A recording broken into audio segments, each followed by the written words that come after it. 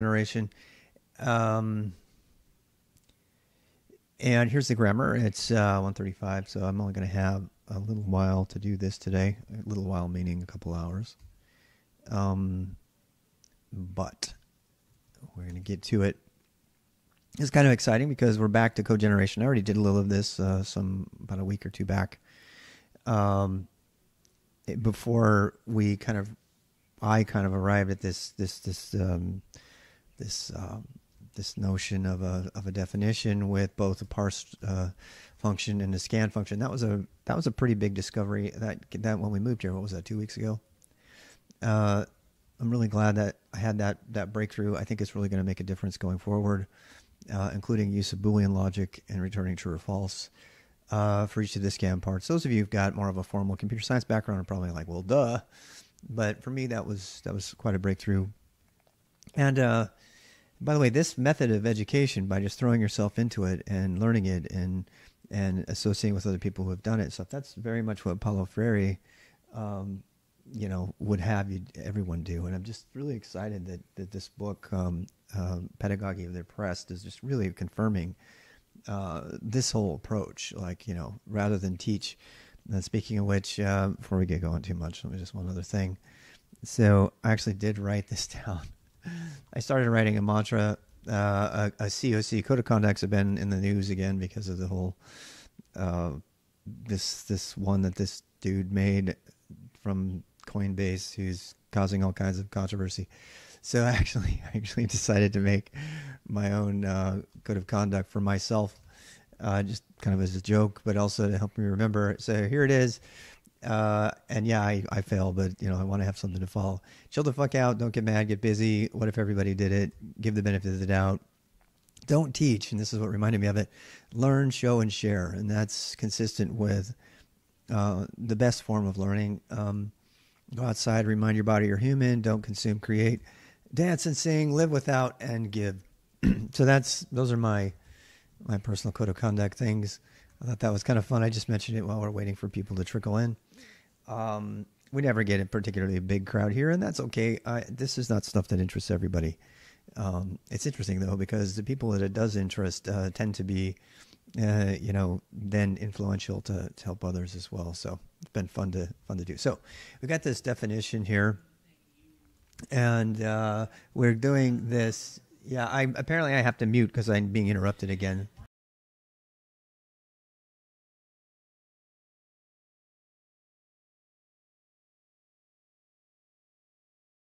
All right, nothing big there. So here we have the definition. I have the definition there. I have the definition here. This one has a parse function. Why is that? Well, that's because pegn notation has the idea of like convenience. I call them scan defs, and then those that are more significant, which should be able to be parsed, and I call those node defs. Node defs have the 2 dashes, and the scan defs have 1. And that's a nice way to give a hint to any sort of code generator or validator that you don't actually need to have a parse function for those things. So this is what this is an example of. We just have a scan function here for an octal digit. We don't need to have a parse function as well. Parse function is pretty much the same as a scan function. The difference is that it bookmarks it, and then it creates a node and returns that, which is a lot of extra work if you don't need to do it.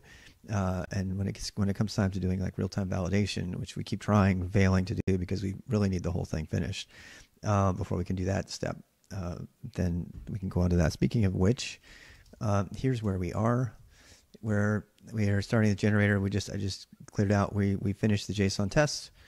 Catch everybody up. I did this off stream, so I'll just show everybody.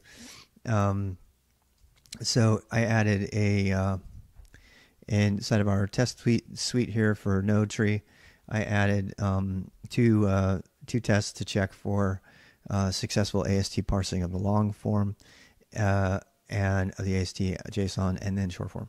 So those are there, and these are actually all they're doing is they're just loading up the JSON string, and then they're unmarshaling it into an object, and then they're remarshaling it back out as a string again, so that we can compare to the original JSON and see if it passes. So this just proves that it can go through the cycle without any changes.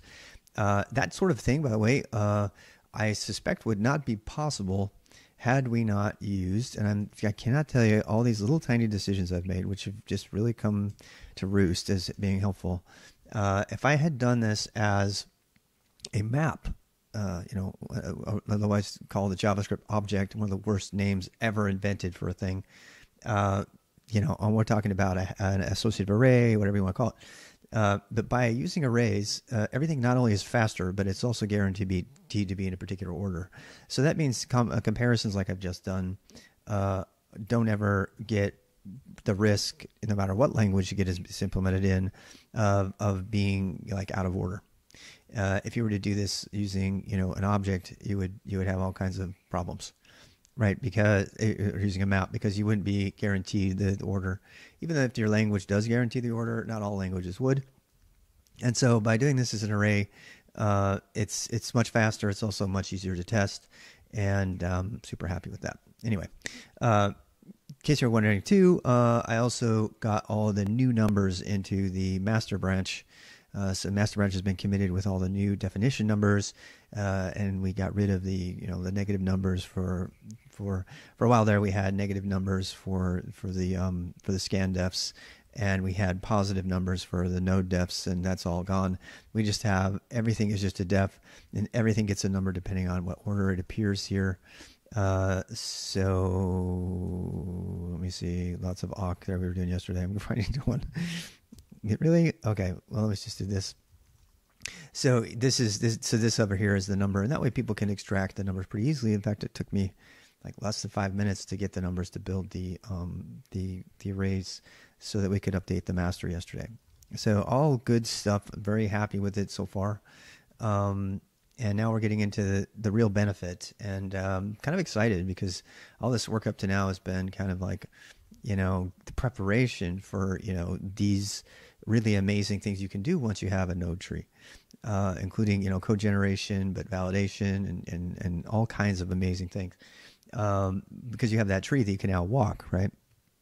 And let's do that. So what do I mean by walk a tree? So if you're new to Go, or you're new to comp sci or graph theory, and I don't have a real steep education in it. Everything I've learned, I've had to read about in the recent months, and that's fine. I believe in reading things as needed, not necessarily. I mean, it's fine to, open your head like a bank and deposit all the money in there that you might eventually need. But that's like the banking model of education that Paulo Freire talks about being horrendous. And hey, Lincoln Media, and so. But it makes so much more sense to me to learn these kind of things as we go. So here's what a node is. So a node is a rooted graph. So in order to go forward with the rest of today without really confusing people, I'm going to go ahead and describe what that is really quickly. So I have a book on this. It's called Intro to Algorithms. It's considered the Bible, and of data structures and algorithms, university instruction. This PDF I have legally because I have purchased a copy of the book. You make your own decisions there. I do not judge people, particularly internationally, who are unable to pay $75 for a textbook when they could, get it some other way. It's an unpopular opinion with academia. I don't give a fuck. So here you go. This is what a rooted node tree is, just so you know, and we had to construct this some time ago. It is a good book, and I do believe in compensating people appropriately for their content and output. I do not disagree with that at all. Charging $80 for a book that everyone is forced to have is not appropriate. So here we go. We have these nodes in here, and they know about each other, and so we're going to do a depth first. So this is what's going to happen. Use a PDF 90% of the time. Yeah, most people do. So, I pay, I'm an American, and I make enough money to live on. So I buy the books, but I refuse to judge other people. You got to use one for $15. Oh my gosh, you lucky. Yeah. Well, that's good to know. That's free market forces applying in ways that so that would be too much money for somebody in Brazil, or whatever. I have to stop talking about that. I want to get distracted. But thank you. So we're going to do a depth first. This is what depth first means. It means we go to the tell the info was there. We go to the top one, and then we go to this one, and then from here we don't go like this. We go like this. We go to all of its children in order, so it has it, and then each child does it have a child? No, we go to this child. Okay, then we go down here. Then we come back up here. Then we go over here. And then we say, okay, I'm going to go here. Then I'm going to go to this child, and then I'm going to go over here, here, down, down, down, here, and then back up here. And then I'm going to go over here, down, down, up, and then over here. So that is how you do a depth first traversal of a rooted node tree.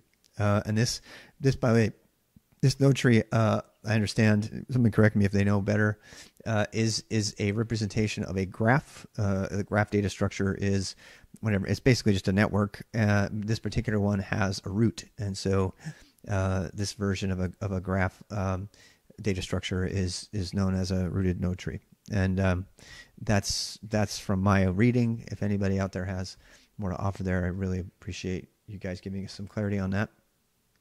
But I'm not, anyway, we're going to be doing a lot more of this later. I eventually want to work through the book, Data Structures and Algorithms, Mastering Data Structures in C, which goes through this as well from a very practical perspective. And I'm just going to mention it now, just in case anybody wants to get into this stuff. Mastering Algorithms in C, I have this book as well. This is all dark moded. So this is a fantastic book. It's really old. It's nice. Kyle is like one of my heroes. He worked in aerospace, and all of his applications of data structures and algorithms have been very practical.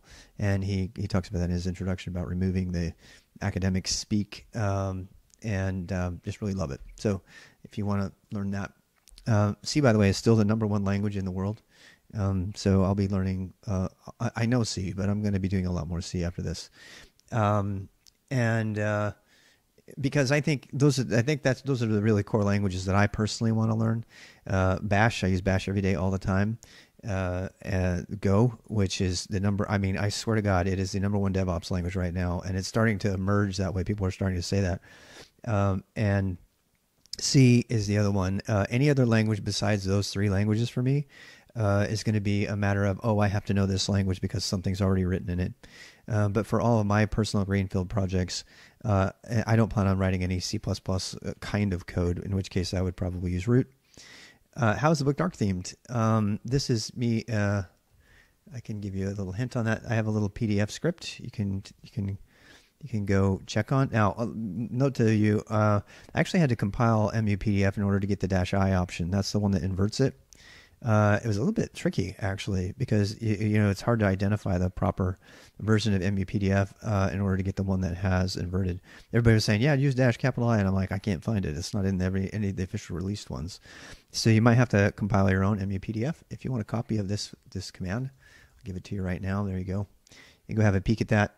That's the command that allows me to, I can actually, now that I have -C, I have this little side note here. So because I've also got this set up so that it does, this is, let's see, usage ln. I might have to give you that one too. Give usage ln. Yeah, let me give you that one too. I have a bunch of scripts, and they are all in my dot files. So my dot files is at GitLab, RWX, Rob dot files, and you can go pilfer through there. I do the Unix method, right? So I have a lot of things that depend on other things, so it's hard for me to just give you one. But yeah, I'm happy to explain this. These magical little lines right here are what allow me to do tab completion. And I'm going to give you a really quick whirlwind tour in tab completion with Bash. This is the reason I use Bash and not Z Shell. One of the major reasons. What I'm about to do can't be done in Z Shell. So PDF is just a command, right? If I were to do any other command like ls and push tab twice, it would show me all the stuff in the current directory. That's the default behavior for tab completion. However, if you put into your program, like a list function that just all it does is list all the PDF directories in my And I could probably have done this with grep or something or another version of LS, but I like find. I've been using it a lot. So you put a little list function inside of your application, and then you can use your script or your app to do its own tab completion. You don't have to write a separate script. You can put it in there. You could be in Golang. Who cares? And then it's actually one of the commands. So I can do PDF list, and it shows me all the commands. But then here comes the magic. When you add this, when you check for comp line, and this is explained, way deep down in the Bash man page, which everybody should read beginning to end if you actually want to learn Bash. It's the only way to learn it. Everything else is incomplete. And if you learn about comp line, you'll learn about one tiny little thing, and that is that you can put the prefix in here, cut them all up, and then grep the prefix out. So all this has to do. So what this says is, am I being executed in tab completion context? So anytime you run a piece of code where you hit tab, when you hit tab 2 times, it runs it runs the completion code and sets the environment variable comp env. And when it sets that environment variable, you can put the code inside of your actual application and say, look, if I have a comp line set, then that means that this code is being executed in the context of tab completion and not to do what it's otherwise going to do. So you can include the tab completion code within the same code that does whatever you want. So that way, and then all you have to do to activate that is in your bash RC, add the lines, let's see, complete -c PDF.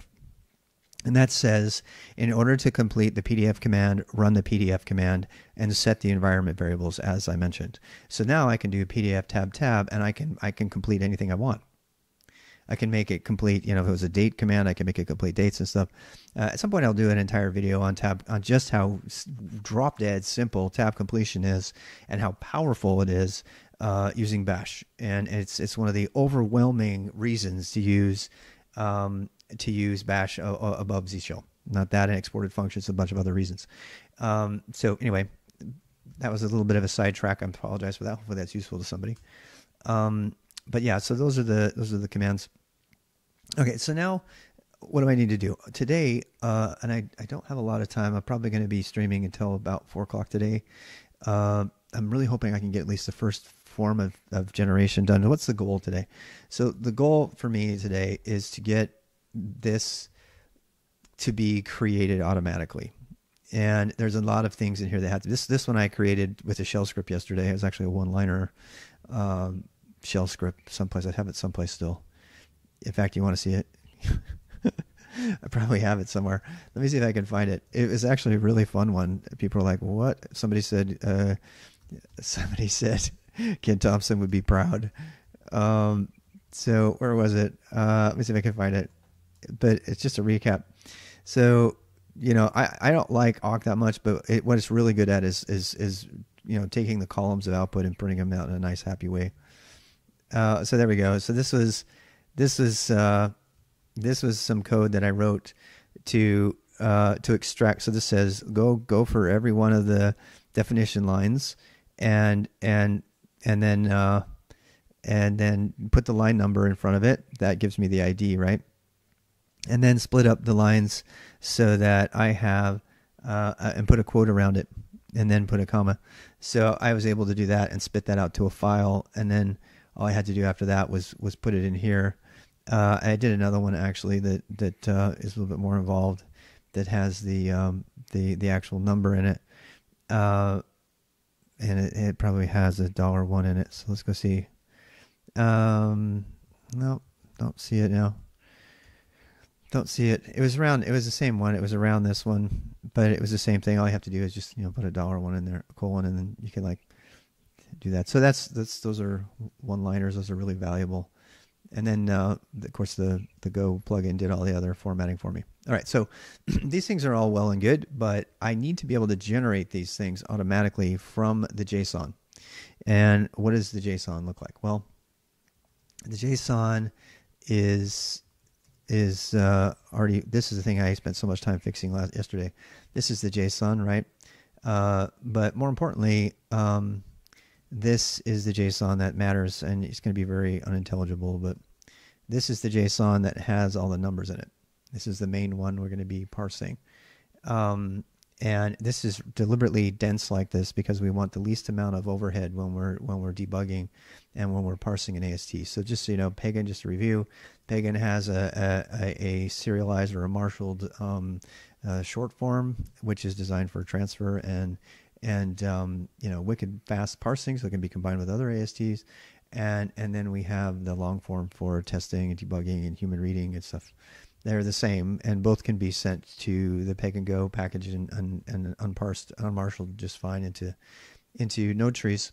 But this is what we have, and so those are the things that we want to use to generate this. And I had to have this in order to write the code to generate it in the first place. So it's one of those situations, but we're going to be starting to do some code generation. So at this point, I'm going to start needing some tests, and so I'm going to go ahead and make a testing tester. This is a standard directory name that is ignored. I think I'm spacing on this a little bit. I forgot the name. It's either datadir or tester. I can't remember. I always space on that. What is it? Find name test. What is it called? Examples? No. Examples test? No. Test data. Test data is what it's called. Did I call it that? I don't remember. Let me go check. Pegn Go. If you want to follow along, by the way, we are in the pegx branch of this thing. Eventually, this will become master, and master will become original, but I haven't made that change yet. All right, so it's not tester; it's test data. I never remember test data. All right, so we have a test data directory, and now we can. Now, by the way, the spec directory in here is a submodule. So that's I use a submodule for that. That is actually the spec directory from the other screen here. Module is just embedded within the Pegn Go project, so that I can use the spec directly rather than having a copy and trying to keep them synchronized. I can just do git pull and have it be synced. All right, so we got 2 o'clock. So we need to generate code. What kind of code do we need to generate first? I think we should probably do this. This is kind of low-hanging fruit. We really just have to walk the tree and say, hey, are you a definition? If so, make this thing, right? So I don't think that is going to be too hard to make. I'm also not against, because code generation is not a performance thing. It's like a one-time thing. It's not a runtime hit. So code generation, I'm not afraid of walking the tree more than once and being a little lazy, rather than trying to do everything in one walk, and that will make the code easier to read. Hey, Zafida, how's it going? Is it Zafida, or is it Zapida, or Zaphida, or Zaphida? So we're going to go ahead and I think for this, what we should do for this is actually just build an array.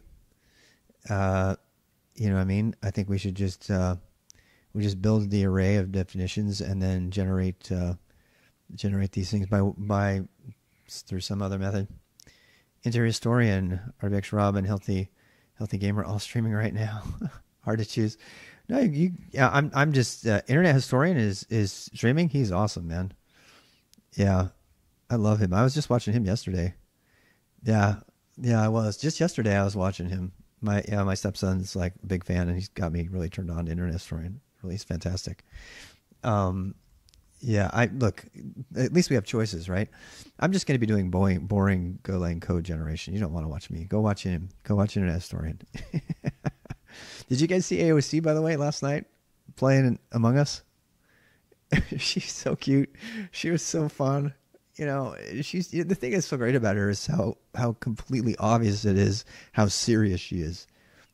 I mean, she's able to have fun, but she is one damn serious person, and that's awesome. She's able to have so much fun, but she's able to be so so laid back, and just the gesture. She understands that just the gesture of playing an hour. See, as if yeah. AOC, yeah, AOC played Among Us on Twitch last night. It made national news in America. Yeah. Oh, you maybe not know who she is. She's yeah. I'm gonna go punch AOC. Not punch her. I'm not. You know what I mean. Promote. So yeah, AOC. She's. I swear to God, she's going to be the president in 10 years or 5 years. You watch. I'm not kidding. And this you guys before I die, and definitely before you die, I predict AOC will be president. I'm going to predict it right now. I'm going to predict it, and in my imagined future, Pete Buttigieg is her vice president. That's what I'm going to say. I'm going to predict that future, right there. Hey, Eric.dev is streaming. We should go watch him too. He's awesome. I didn't know he streamed actually. Why am I not following him? Welcome to the 178th Bjergsen fan club. Oh wow, he's doing a whole. Oh no, that's an ad. What am I talking about? King will be joining us. Now, this is our first time meeting him, so don't embarrass us and don't ask some stupid questions. Bjergsen shaved his beard. Everyone, hide your beards.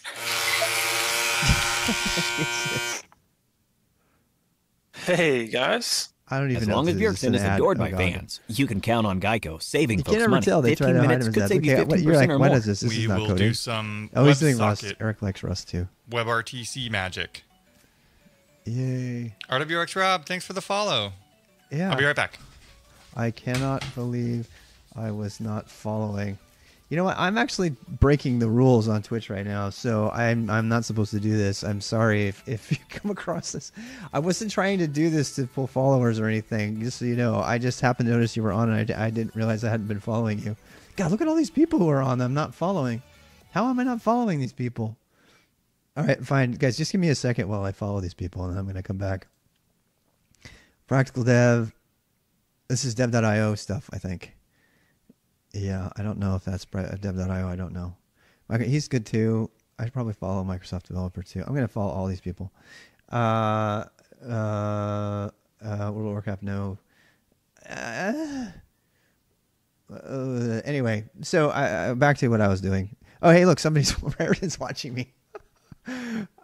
You guys, I'm so sorry. I didn't mean to break the rules. I just was curious. I was trying to show AOC, and then I noticed you guys were there, and then I was like, wait a second. So, yeah. So back to generating code. So we're going to generate these two lists first. I've already done this once. I have the code written someplace else. I don't know if I'm going to use that same code or not. It's already in pegn one pass. First, was it one file? And so I'm going to be able to kind of lean on this because I've already tested it. I don't know where it is though. Let's see, defs. Where did I put that? I put in major pegn.go. Yep. Scanner. Nope, that's not it. Let me see where it is. Is it in the scanner? No. Well, I mean, it's not going to be bad for us to redo it if we have to, but defs definition structure. No. Anyway, well, I mean, it's not that bad. Let's go ahead and do it. So the way you do this is you actually walk the tree. So let me just give you a sense of how I'm going to do that. I have a in the node tree that I made some time ago, there is a thing called walk. It's either called walk or visit. Did I call it visit? I call it visit. Okay.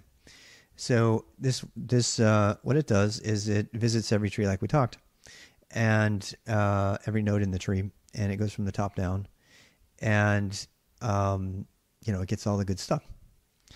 And this is really cool. It's really fun.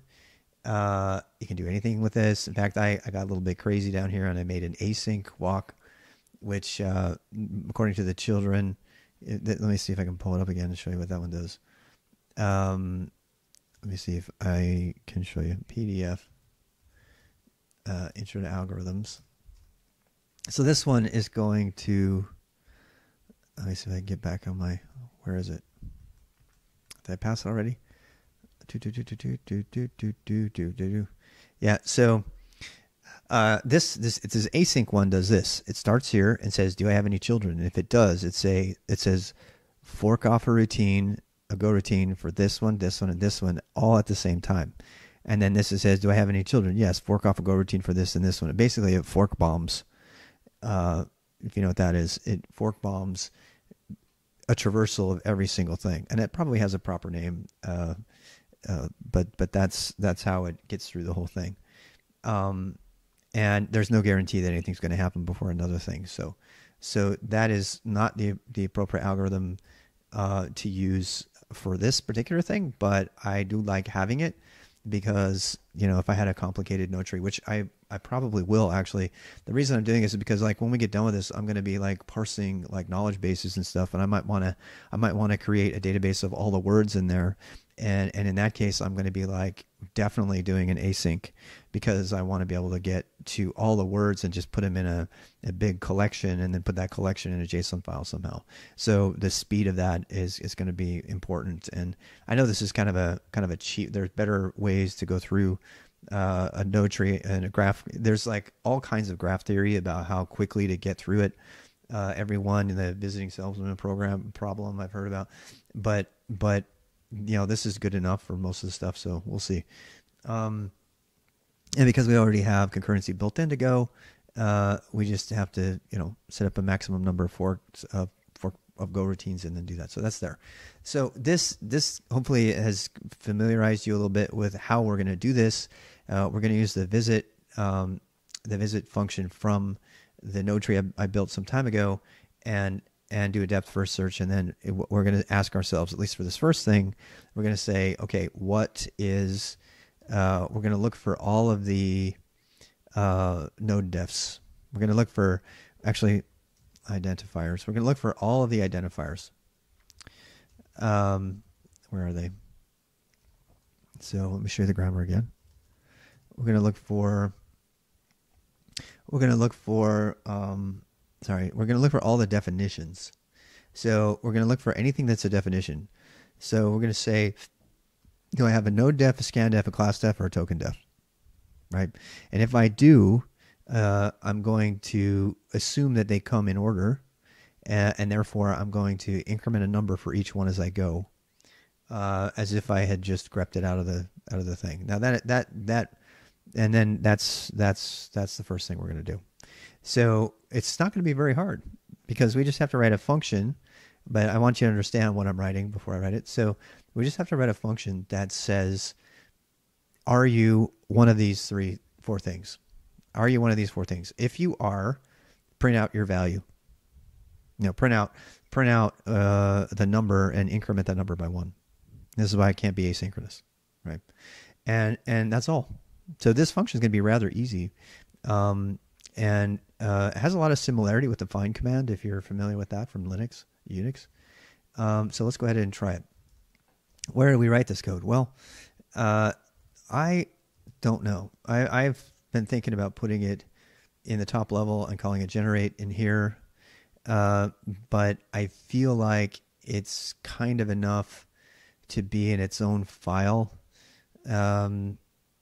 I don't know. I mean, it's just everybody. Just if you're new to Go, any file in this directory is considered being in the same file. So the only reason to separate something into its own file is just for clarity and to make test cases that go against it, and not have to be overwhelmed by that. And there's big debate about how long your files should be and functions and all that, and whether it's easier to manage with fewer files or more. But for right now, I guess.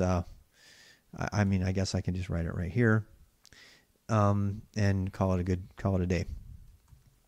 I don't know.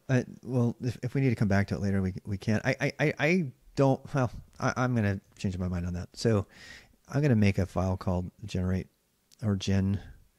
And the reason for that is because I like being able to go to the top level of the directory and zoom right in on the stuff I want.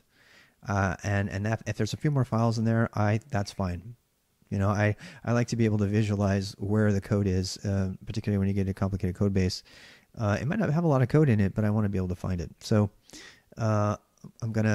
somebody disagrees with me on that. I'd love to hear your reasons why, and I'd be happy to entertain doing it a different way. And so then what? Well, so yeah, we have. I'm getting distracted by some of the other files right now because this is a pretty long name. It's a very short file, but I really don't like having structures. There's not going to be a test for that, right? Because I don't need it. I don't like having my structs in. Some people put all their structs in like a single file at the top level, and I don't like that. I just gotta say, I don't. I like being able to see. But this expression doesn't need to have a bunch of test code for it. It will. But do I keep the name short? I don't know. So anyway, I spend way too much time on that. I really OCD out on that kind of stuff. I shouldn't. So, I mean, for example, all the top level functions right now are all in pegn.go. So these are like, package entry functions. They're all here. If I like the ability to go to this one file and find it, and there are no other top level functions anywhere. Let me check that to be sure. There's definitely structs and stuff. Well, there's a top level. That's not fair because JSON is like its own thing. Well, there you go. So I kind of allowed for a generation to be in its own file. Should I call it generate? Or should I call it touch gen? I know I spend way too much time on that. You know what? Let's make it a full word.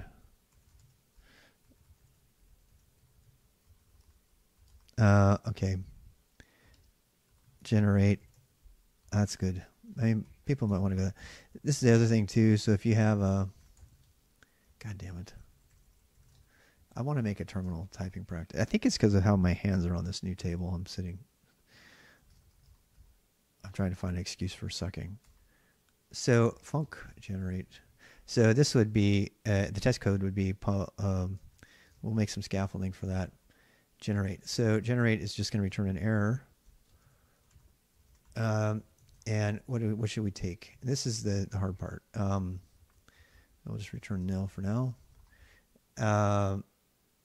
And let's actually make a test case for it, so we can kind of get our head around what this is going to look like. I'm going to start out with an example test. And this is how you do example tests and Go. And this will immediately fail. There we go. So we can kind of imagine what this thing is going to look like. So if I were to do pegn.generate, first of all, we have to have, it'd be pegn.generate. And error. So this is what we're imagining. The reason I like example tests is because they go into your documentation for free, and they give you a chance to imagine what the thing is going to look like without the complications of test code scaffolding. So I love to kind of brainstorm about what the API for this is going to look like, the signature and everything, doing this. It's they call it test-driven development, call it whatever you want, I don't care. It just helps me think in terms of how this is going to be used, while, still being feet on the ground with the code. So, okay, so pegn.generate, we obviously need to pass it something. What do we want to pass it? Do we want to pass it the bytecode of a grammar? Pegx, I think we probably do want to put that. So pegx is, we can pass a bytecode, or we could pass a string. I think we should probably have it be a string. Because, I mean, I don't know. I don't know. Or should we make it a byte slice? The byte slice is what we're going to get when we read it from the file, right? So that's giving me an error because I didn't change the signature here. So, whoops. Pegx. So let's do this. Let's make, I'll put pegx here, and we'll put some pegx together. You know what? I think generate is not going to be called enough for us to keep it in the convenience realm. You know what I'm saying when I say that? So what I mean is that grammar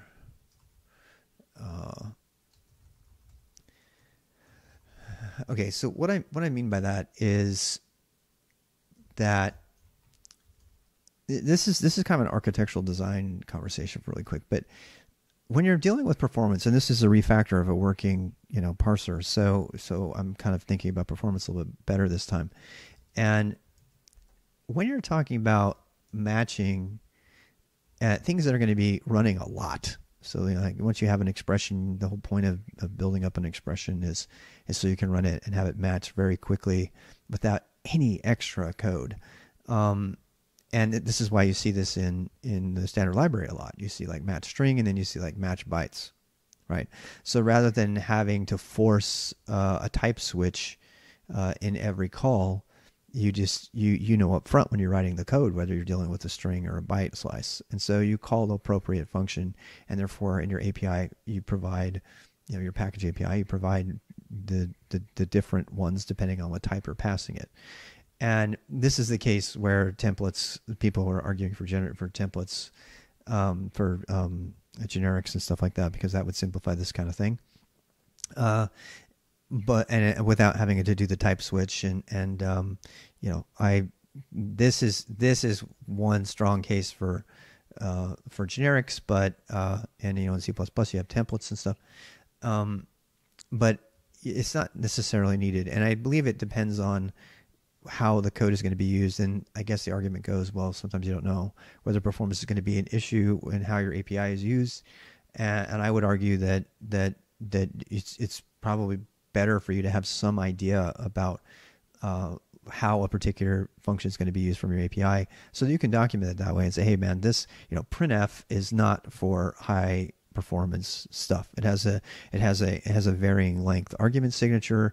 It takes any number of different types. So there's a lot of type switching and stuff going on in there that is unnecessary if you know exactly what you need. And that would, it's milliseconds or nanoseconds of time difference, but it's still time difference. So since we are concerned with optimization here at this point, I want to ask the question, can I get away with a simplified API?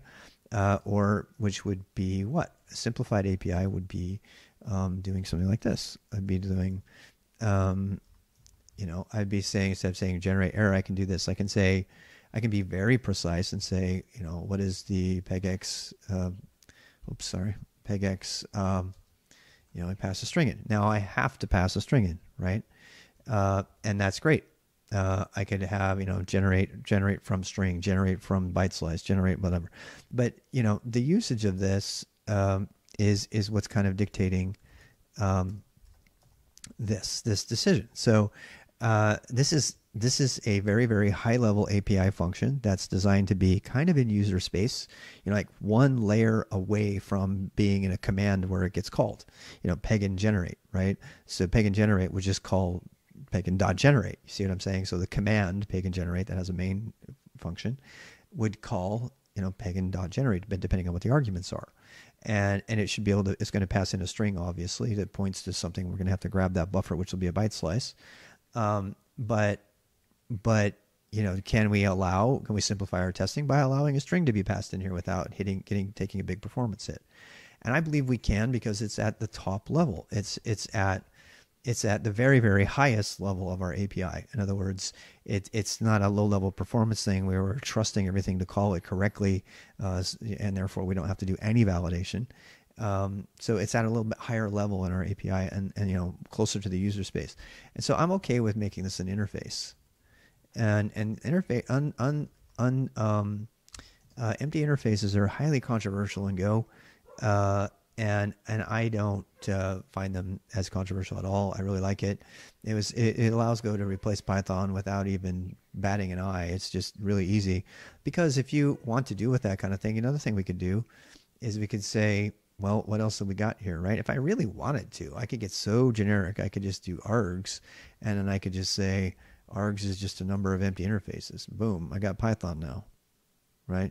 And I can send whatever kind of arguments I want to this thing, as many of them as I want of any particular type. And now I've really fundamentally opened up my argument signature at the cost of performance, but we don't care because it's at the highest level of the API. So I'm okay with that. But back to kind of doing our design here. What do I need to give to generate? What do I need to tell it? Well, I don't quite know that yet. I know I need to give it the data, right? So we have to give it the data. And I don't know if I want to make that an argument. Another thing we could do is we could force the buffered input, the pegx string to be the first thing, and we could make that an interface so that we can allow it to be a string or a byte slice. And then we have one or more arguments after that are in any particular order, or we can make, any other kind of thing. Another option here would be for us to actually make a generator struct that has information on it. And to tell you the truth, I think that this is probably going to be the right approach for this. If you've ever done this, like with marshaled JSON, the standard library for Go, encoder, right? You can do JSON encoding by creating an encoder and then calling encode on that, or you can use the high level, marshaled JSON from. So they have a function that instantiates one of the encoders kind of by default, and you can do it. That's a pretty common idiom in Go, is to have this super easy functional approach. Pegn.generate, and then also allow you to create your own generator and manipulate the generator and then generate from that. I personally prefer that option rather than trying to pass in any number of configuration parameters into a very complicated signature. So I believe I've just decided to make a generator out of this, and so generate will be the top level. But then we'll also create a struct for the generator. I don't know if we need to put that first or not. I don't know.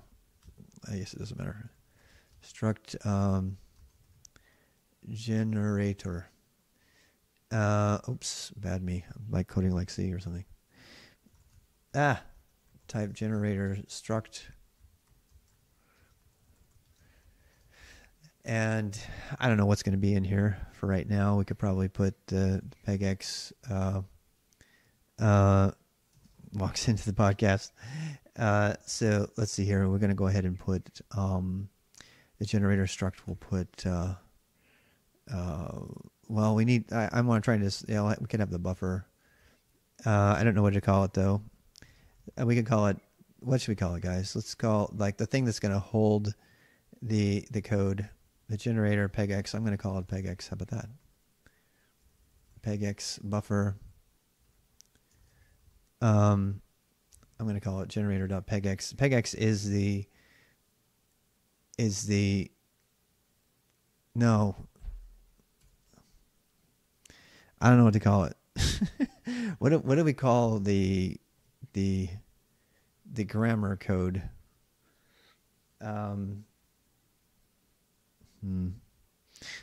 It's the string, the grammar string. I guess we could call it just grammar. It's the peg expression. I've been calling it a peg expression as well. In this case, because we are generating a grammar, I think it's more than a peg expression. A peg expression doesn't have to have an identifier. So I'm picking my names there, but I'm gonna go ahead and do it. So a generator.grammar. So we'll make a grammar a byte slice, okay, and that's because that is what we would be passing to the parser. And yeah, in this particular case, the grammar is going to be set to be the thing that we're loading in from pegn. I got to be careful. I think I'm getting pulled into being able to generate other things as well. So I got to be careful with that because right now I just want to generate my main one. But I think, yeah, let's keep grammar on here. That would get us rid of this. So generate. What should we do with generate? Well, generate should take, grammar. I'm going to say, I'm going to take in a grammar and nothing else. And we're going to use only defaults and we're going to return an error, the end. All right. So actually, no, we're going to return a string. How about that? Should we keep the grammar a string? We probably should because you can write it out. So let's stick with strings because that's going to be the most easy for people to test. That's really why we're doing it this way. If somebody wants to force it into a byte slice, they can. String. I think I'm going to stick with strings. So that way we can get rid of that there. Well, no. Let's leave an interface here. The API generation is very slow for me because I want to think about what people are going to be using hundreds of times later. I don't like it when people rush through signature definitions. So what are we getting out of this? Let's say we're going to return out a string. Okay. So yeah. And that's going to be the code. And we're going to give an error. I'm going to go ahead and use a full form signature like this, mostly because it's self-documenting. So this shows that it takes in a grammar and turns it into code and sends an error. And just having string there this gives me a way to kind of indicate very quickly, just by looking at the signature, what's going on. Which means I got to return some different things here. So we're going to return. Actually, I don't need this anymore. This is another thing that's a lot of people are uncomfortable with empty interfaces. A lot of people are. And this is, as I spent a long time explaining just now, empty interfaces are designed for the higher level functions in your API. They're not designed for the lower level things, But if you don't have empty interfaces, you can't accept different types of arguments. This is what causes Golang to kind of straddle the bridge across Python or a loosey-goosey language like Node or something, and C, of course, or something like that. And there are generics on the way that take care of some of that, but I don't know if it's worth it. I think empty interfaces are a brilliant idea to address a problem that would otherwise keep Python programmers away from the language. Because they want sometimes you want that high level loosey-goosiness of a language, and sometimes you don't. And you can make the decision as a designer about which one you pick here. And that's one case where I actually like having a choice personally. That's why I don't do Python anymore at all. I can write it and go much faster than Python. And I have a much safer, better time doing so because it's a strictly typed language, unless I don't want it to be. And then I make sure to test it. It's got built-in test suites and stuff to protect yourself. All right, so we've got a grammar here. We're just returning here because this also saves us from having to initialize these variables. They're all initialized with 0 values. This one would be nil, and this will be an empty string. Automatically, you don't have to do any work there, extra work. And so what? So then I need to instantiate we'll do a type switch here. I default to type switching usually. Just cause there's other ways to do this, but it's usually always end up wanting another type when you're using an interface. So I'm okay with just, even if it's only one type. So if the default type is a string, we just are good to go. And oops, not default. What am I talking about? Case. So the case is a string, then we're good to go. And yeah, let me think here. So there's a string.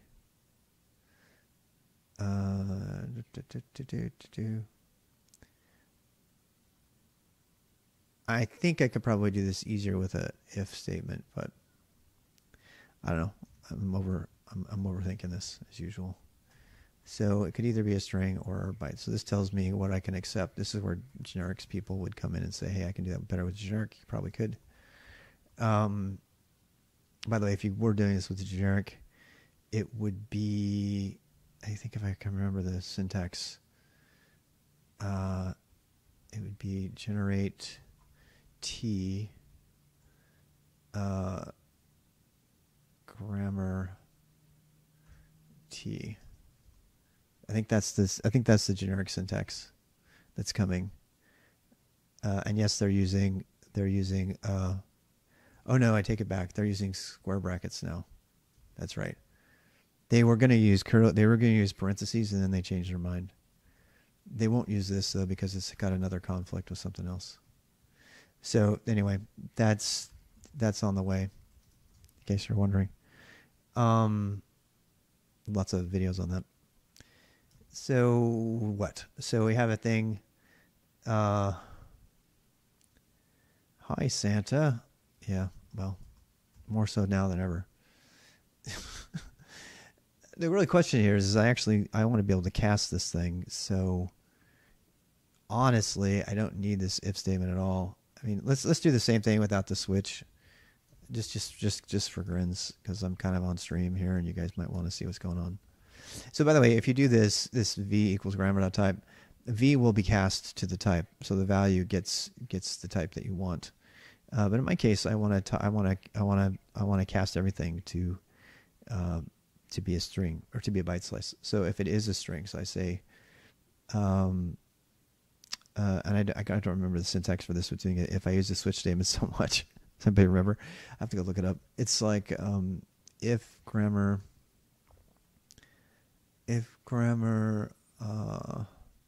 Well, tell you what, let's test it. Grammar.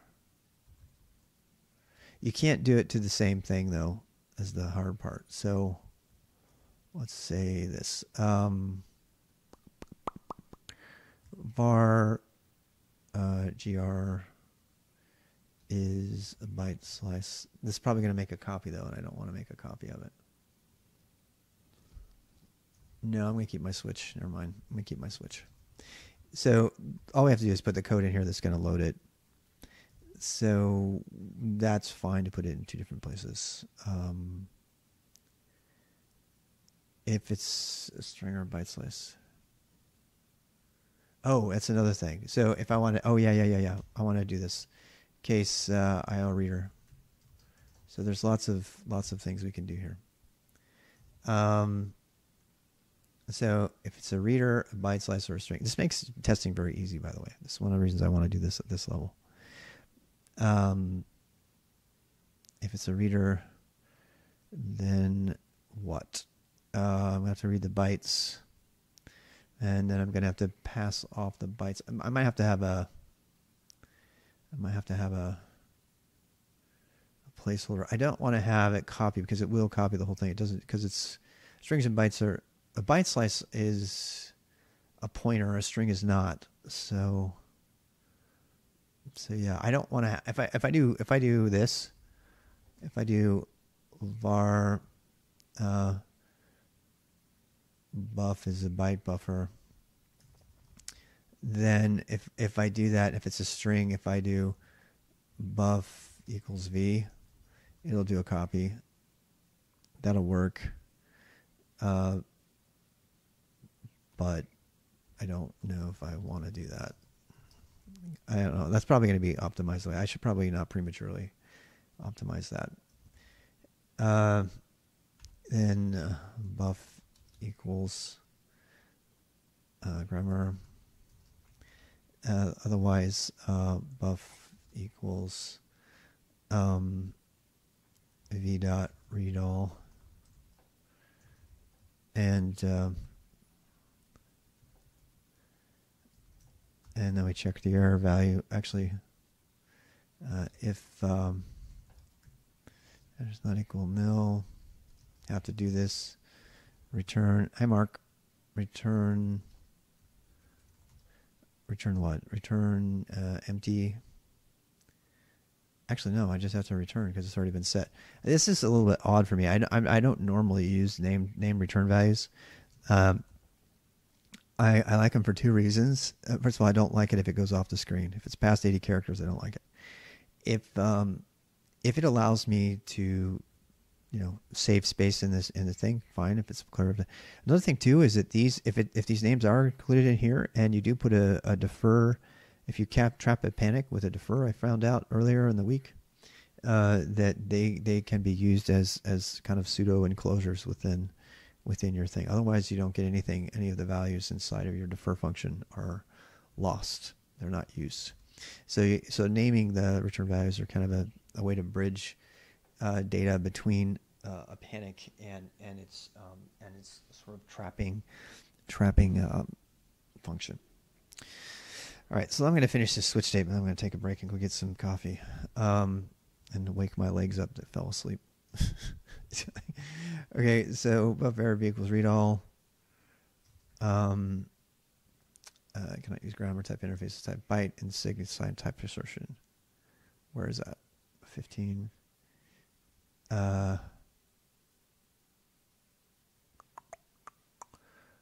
interface as type byte in assignment need type assertion. I just did it.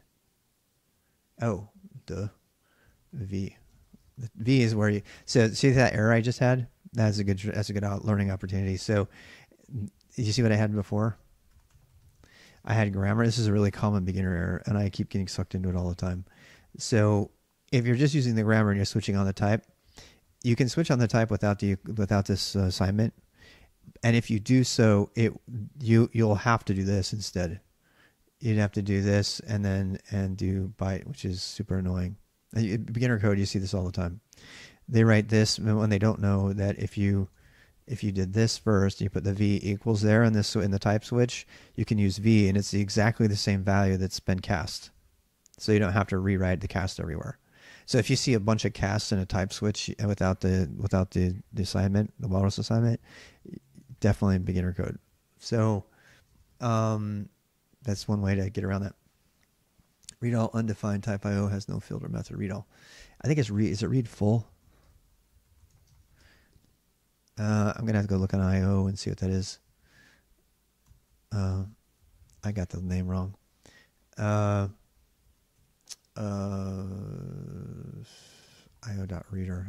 Oh no. I think I know what it is. I have to do IO util. I'm sorry, it's an IO util thing. IO util read all of the V. That's what it is. There we go. Left declared but not used. Okay, that's good. So all of our stuff is working. This way we can pass a reader to it. We can pass, that could be a file handle, by the way.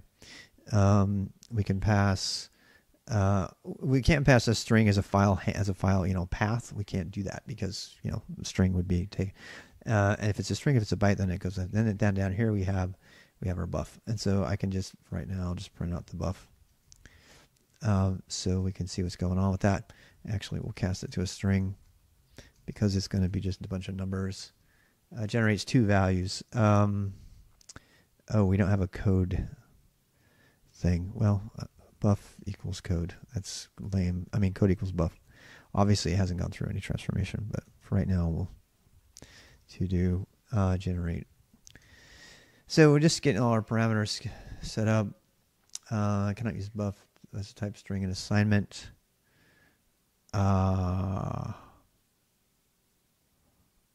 Oh, right. Well, I don't care. I mean, this is just temporary. We're going to get rid of this. 60K last night. So you don't need to breathe through a paper bag. How did you wire 60K? Because you're closing on that house? Wow. Yeah, isn't that fun? Buying a house is so fun. We need to do it too. We have people in our apartment complex, work people, like literally walking in on us. They just don't even care.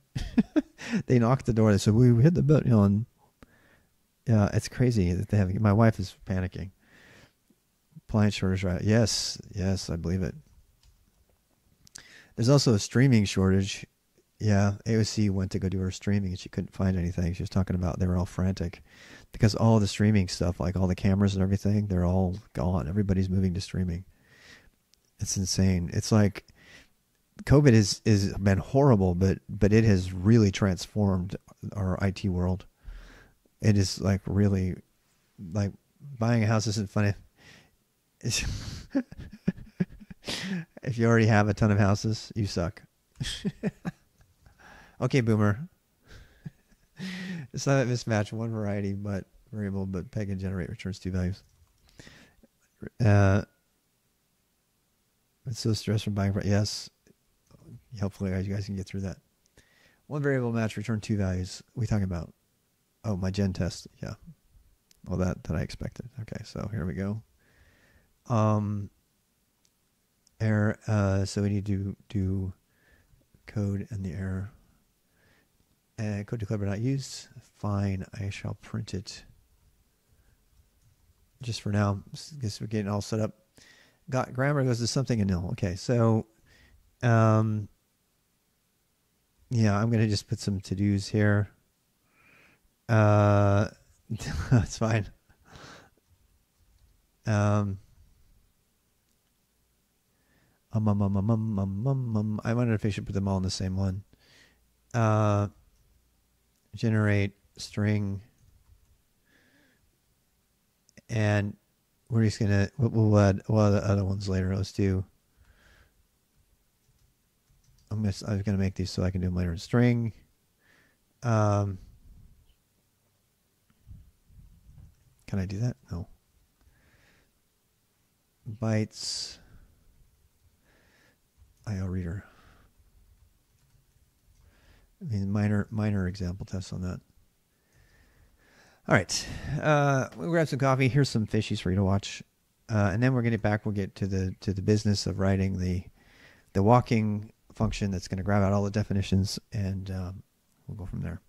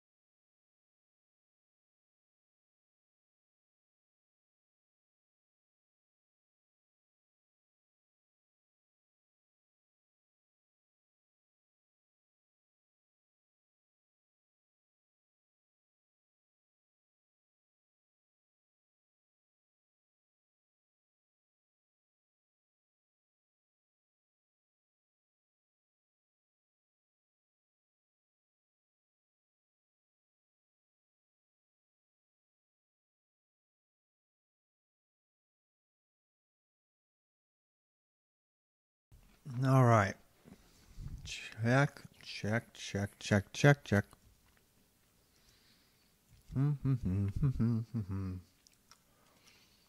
had to make coffee. It took me longer than I wanted.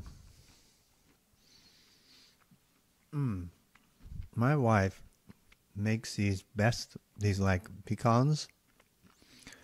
All she does, she takes a little bit of butter and she puts maple syrup on them, and she just air. You guys have an air fryer? They're so good. They're so cool. They're so much better. We haven't had a microwave in like 4 years. And it just makes these really amazing kind of maple covered glazed pecans. They're really good. They go really good with coffee. I'm just saying. They're also good with salad. In case you're wondering. Back to generating some code. All right, so what do we want from this? For this, we would want to get at least one AST. Oh, so good. So good. All right. Gotta remember to eat, people. What do we want the output to be? So we want the code for this to... It's gonna be interesting. Some of these outputs are gonna be kind of long, so we're gonna have to kind of shorten them down just to get the idea. So yeah, so let's just imagine. Let's imagine, shall we? We'll print the code, which should be a string, right?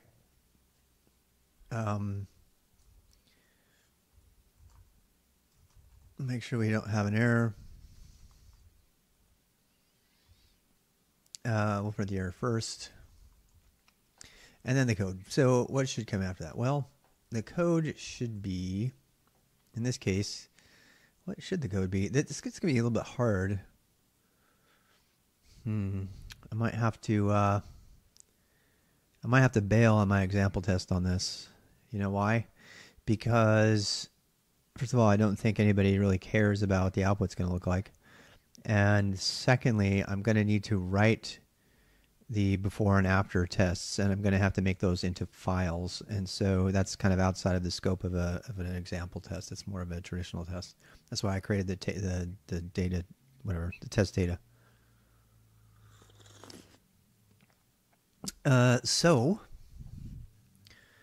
I am going to bail on the example test right here because this is going to be a pretty long thing. I was about to write like several lines, and then I remembered that it doesn't do, when you do an example test, it actually truncates the white space at the beginning, so it's going to be really hard to get a total match, particularly because I want, it's going to be code, and I want the code to be an exact match.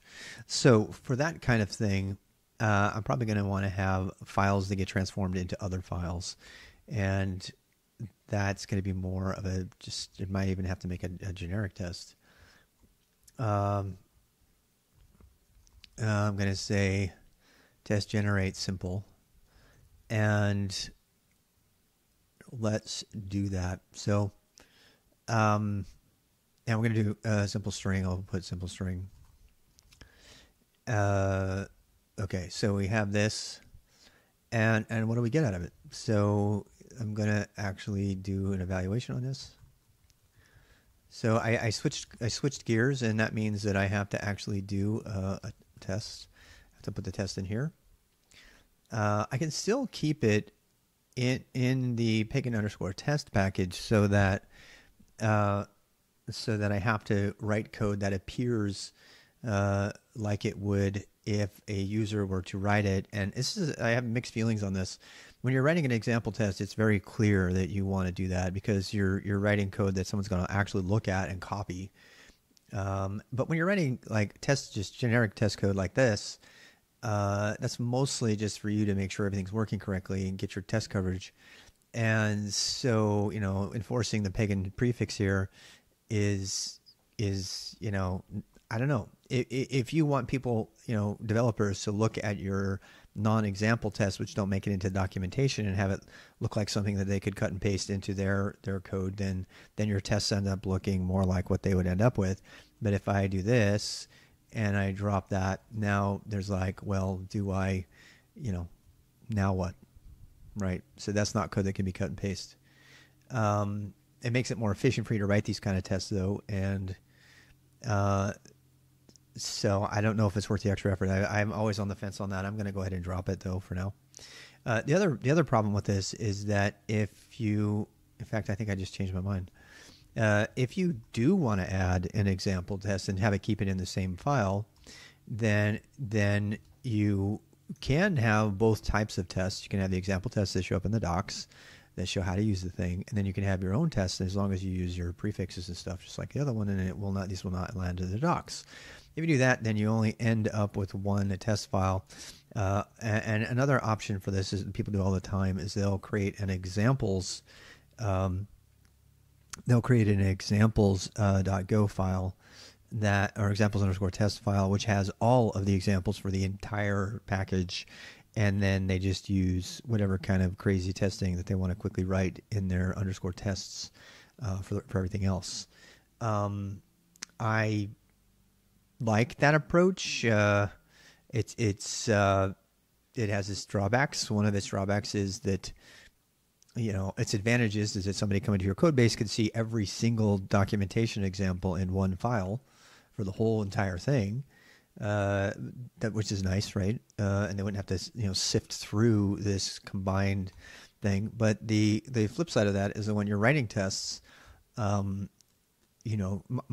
brain is already in test mode for like this generate thing, and so dumping out an example test here in the same file that happens to be, similar to the non-example test, is more likely to be fresh in my mind because it's in the same file. So it really just depends on who you want to appeal to. If you want to appeal to the people who are maintaining the code versus the people who are going to come to your package and try to learn about it by looking at your code. And that's a tough decision. I mean, those are the kind of decisions that I actually, keep up at night on, and other people are like, why are you wasting time thinking about this? This is why I'm so slow, because I have to think about these things. But those, I believe in producing really, really high quality code, even if it takes, double the time. And most of my employers disagree with that. I'm sorry if that's stopped my job prospects. If anybody's out there watching, I can speed it up when I'm not live streaming in particular. I could probably triple my speed just by not live streaming, if not more. But anyway, so I don't know. I think I'm going to stick with another reason I'm going to stick with the _test thing too is I have found that I inadvertently make things private that should not be, particularly because I love to use sub packages. I'm not doing them a lot in this particular project, but and if you do not use the _test method of testing in your package, forcing the use of the prefix for the import of the package, then you end up missing scope errors. So you end up missing things that should have been public that aren't, right? And then again, if you want to get to the nitty gritty, like for example, if I wanted to test, what is it? Compile, I think it is. Where did I put that? Is that in the expression? I think. Where did I put that? Someplace in here, I have a compile, an _compile, and in order to test _compile, I absolutely cannot do the other stuff we've been doing. If I wanted to just test the compile function, I have to do it without _peg. So there's no way to test it unless you use the other form of testing, right? And that argues for the practice of keeping all your public examples in a public examples file and keeping everything else private in its own _test private file. So there's arguments every way to do this. It's just really kind of a style. If there was any other veteran Go programmers out there who had input on this, I'd love to hear. But I go back and forth between the two. I tend to make a lot of my things public, and to do the testing of the public interfaces rather than try to unit test it like this. In this case, I would never write a unit test for the compile function because I can test the thing above it, right? But there might be a case where I need to test the compile function. This is compile helper function, right? Well, it's called by these other things, so I can test the other things. Now, if you want to get down and dirty in your unit testing and be able to test all your private helper functions, you're going to have a problem with that because you're not going to be able to get into this little thing and test it because it's not going to be available to the scope of your test if you're using the _test method. I don't know. So I guess it really depends on how many helper functions you're going to have. I tend to not have a lot of helper functions. It's just not how I do things. But I've seen a lot of standard libraries that have a lot of private scope functions. And so I'm starting to think that might actually be the best practice, is to keep things in examples. It just so happens that I'm not hitting that best practice often because I don't need it, because I tend to make things public. So yeah. Code coverage, I tend to obsess about it. I do too. I obsess over code coverage. We all do. It's actually one of the faults of TDD, but there's lots of videos about people attacking TDD over this obsession with testing the mocks and mocking the tests and spending all the time doing testing and not really anything in user space, like user acceptance testing, that kind of thing. And it is really easy to get caught up in testing, particularly when you have a test kit, an entire test suite built into the language. And look, how many minutes have I just burned on this, right? Like 5 or 10 minutes about how I should compose my tests. You see other streamers, they don't give a shit. They're like off and running, they're making their code. They don't really care about how they organize their tests and stuff. And I that's not me. I just don't do that. Even for an informal project, I have a tendency to not do that. Mostly because the test is where running the test is the easiest way in Go to see the code running. I've seen Go people that are like compiling all the time to test their code. I'm like, no, you don't need to do that. Put a test code, unit test in there that does that, and then you can just test those things. And then, when it comes time to like compile your command that uses this stuff, it doesn't need any testing practically. So yeah. Anyway, this has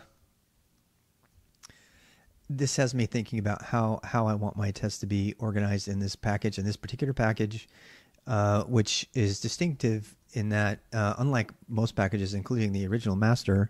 So here's the master I'll show you, that we got working.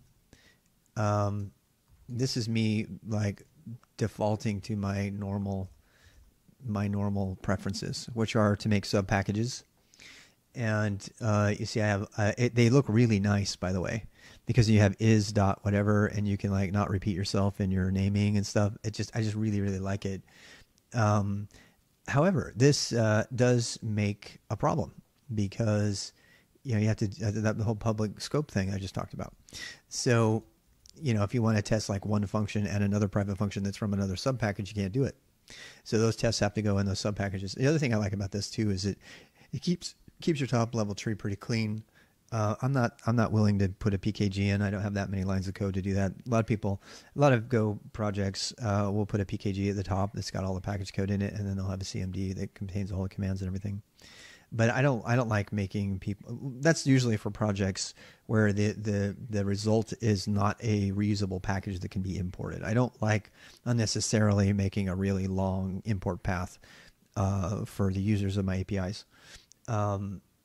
And including me, right? So, and those are big considerations. And in this particular case, you see me using examples _test, and again, I'm following this format where this is all of the examples I ever want to show anybody, right?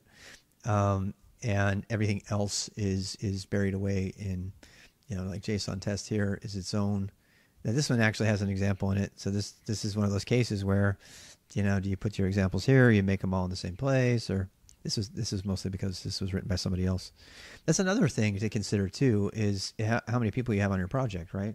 So if you only have one examples file, then there's a good chance that somebody's going to have a conflicting merge request because because they're going to be committing to the examples test file instead of the one that matches the file. So this is also why I tend to keep my files perhaps even too short sometimes, because I would rather avoid contributor merge problems by allowing, by just, making a nice clean line between where's stuff going. It's also the reason that I in this particular project, I'm shying away from examples, an examples file, even though I had it here. So I don't know. It's I'm going to stick. So I think I've decided, talking myself through this, that I'm going to stick with assuming that I can test everything from a public interface, which gives me 100% code coverage through the public interface. It also helps me realize, GoVet will show you this, but if I've got any code that never is executed, or that's kind of in the, it's kind of in an eddy over here that doesn't ever get hit. And I love that. By the way, I have a you might like my GOC. This is a no tracking, code coverage, low coverage. What the heck? Yep. Must not be anything there. Oh, I still have errors. Let me get rid of my errors. I created a thing that you guys might like. It's called GOC, and it is a code coverage converter for links. And if you're a terminal person and you don't want to have to use the code coverage that's built in that forces your web browser to pop up, I have a little cool thing that takes care of that. What it does is it uses a Perl one-liner to convert all of the colors for coverage into something that's visible from links, and it does it temporarily in a temp file, and then it will show you everything, and I can show you how this works. But if you are into using links and you want to do the code coverage on the terminal, and you don't particularly care to fire up a graphic web browser just to see your coverage, which I think is fucking stupid, you can do that. So let me show you how to do that. If you want a copy of that, here you go. But I'm not gonna be able to demonstrate it until I can actually get this to go to compile. So let me fix my test, and I'll show you how the coverage thing works. I don't worry about coverage till at the end, but since you mentioned it. So here we have, I can generate code redeclared. How's it going, Gavinok? So I just gave everybody a copy of GOC, and error declared but not used, error code declared but not used. I should probably just print them. Right? Actually, no. Let's just do this. Let's just comment that out. I want to do code coverage. So GOC does this. You see this? So what it does is it runs the code coverage utility that comes with Go, and then it shows you the report, and then it opens links up, and it opens the report using a links terminal browser, which is what I use for everything. And then it highlights in red the stuff that's not being covered. See this? Pretty damn cool, huh? Super happy with that. And it was just a little hack I did one morning, and I was like, oh my God, this is so great. Because now I can see everything that's not covered right away. And I can actually have this running, elsewhere, and see. I'm pretty sure you can turn coverage into a text mode, but that just was the thing that I came up with. So this is giving me red, all the stuff that's not covered. And then I can does this work with Gradle? You're talking about Gradle, the coverage tool from Java? Just for the folks at home, what is Gradle? Testing. Yeah, Gradle testing. Test task automatically detects and executes all unit test sources. Yeah, no. Yeah, it's a Java thing, is it not? I've always associated Gradle with Java only.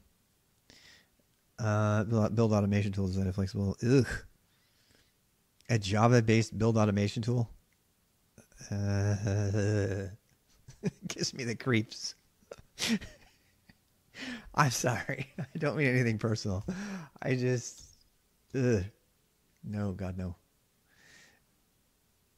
No.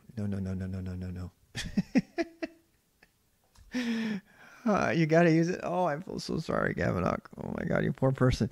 When I was at IBM, I had to do that stuff too, and it's just like, oh, how are they doing code Java bad? Lol. Dude, I can only say that because I coded it professionally for years. Yes, it's Groovebox. Yeah, Groovebox is not cool anymore. It's like yesterday's meme. I love Groovebox because it's it carries on the Solaris tradition. OP equals poo. Agreed. I wrote a guide on pragmatic object-oriented programming once. I'm taking a break just to drink my coffee and make fun of bad tech.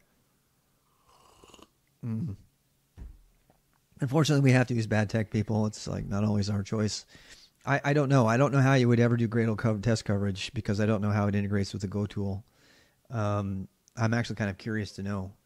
So Gavinock, if you can maybe point me in a direction of how to integrate Go testing with Gradle because it's built into Go. Gradle would have to have some sort of bridge into the Go built-in testing, I imagine. We could look at that. Anyway, so yeah, there's the GOC if you want to play with that. My coverage is 75.9% of statements are covered. What? I didn't think I had that high of coverage. I didn't think I had that. I seriously did not think I had that high of coverage. Apparently I do. So, oh well. All right. So what was I doing? I am trying to test this. I'm gonna stick with the force the code to look like it was imported version, and use the use the public API in order to test even the private methods themselves. Therefore, I don't have to zero in on a single private method. Because I couldn't, by the way. Let me just remind you what I'm talking about. So if I were to do this, test, compile, right? So even though I'm using the testing form, I mean, it probably goes without saying, I don't need to do this, but I can't even call compile. It's like, the equals, well, let's see, compile. It'll be like, nope, can't do that. Undefined compile. And there it is. Whoops. So there it is, right? It's right there. I should be able to call it, but I can't. Because why? Because I forced my test case to have, they allow you to do this in your package definition. You can put _tests, and then it will force you to use public scope for everything. If I get rid of this, I'll get a different error. Watch. Now it's like, oh, import cycle is going to die and kill us because of this. So now I have to get rid of that. Now it's good. Now it's just a regular other error. It's fine. Not enough arguments to compile. But see how I can see compile now? So once again, let me do that again. So I'm going to add back that. And now it's going to say, what's compile? I don't know. I can't see it. I don't know what that is.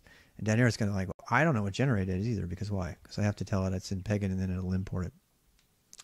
So yeah, if you go with the method I'm going with, which is easier to read and gets you in a thought process of using the external interface, it also is more likely to help a beginner or anybody looking to your packages, because even the test code that's not in the examples will look like code they can cut and paste and use in their own code, and none of your tests will be using any sort of internal helper function syntax at all. They'll be forced to use the public API, and therefore none of your tests will contain anything but the public API.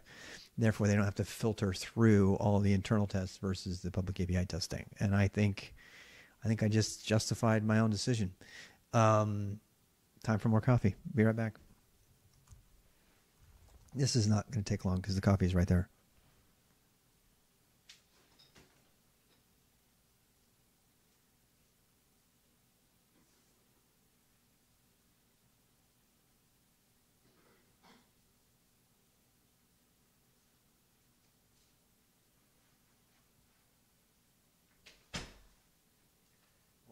Wonderful day in the neighborhood, a wonderful day for a neighbor.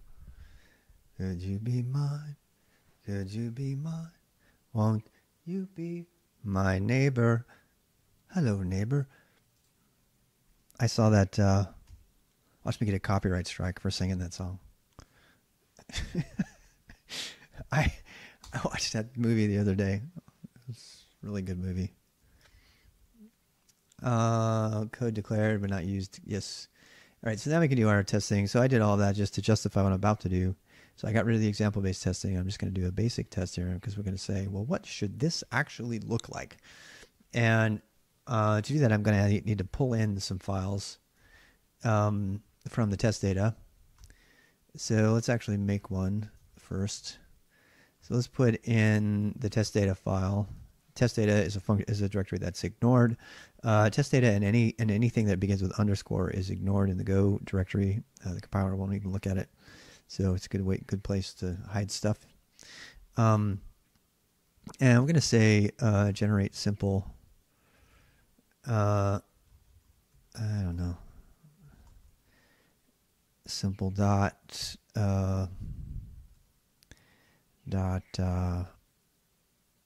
what? Go. Can I do that? I think I can. How about gen simple? It's just a file. So you actually can't include dashes in file names. I don't think. Have I? It's generally frowned upon. You know what, though? I like dashes in file names. I would rather have dashes than underscores. They're easier to type. But I'm just curious. I haven't tried this. Fusum.go. Hello. Funk.